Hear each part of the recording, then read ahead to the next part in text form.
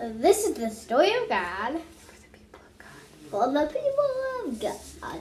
When the Sabbath was over, Mary Magdalene and Mary the mother of James and Solomon bought spices, so that they might go and anoint him.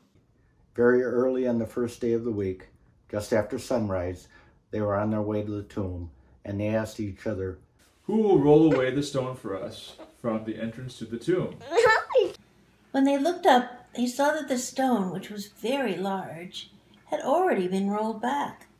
As they entered the tomb, they saw a young man, dressed in a white robe, sitting on the right side, and they were alarmed.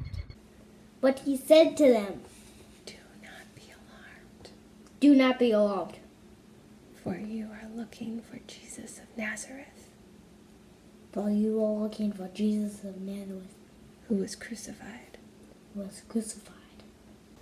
He has been risen. He is not here. Look there in the place they laid him. But go, tell his disciples and Peter, he is going ahead of you into Galilee. There you will see him just as he told you." So they went out and fled from the tomb, for the terror and amazement had seized them. And they said nothing to anyone, for they were afraid.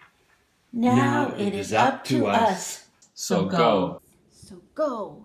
Go. Go and tell. Go and tell. He is risen. He is risen. He is risen! He is risen indeed. He is risen indeed.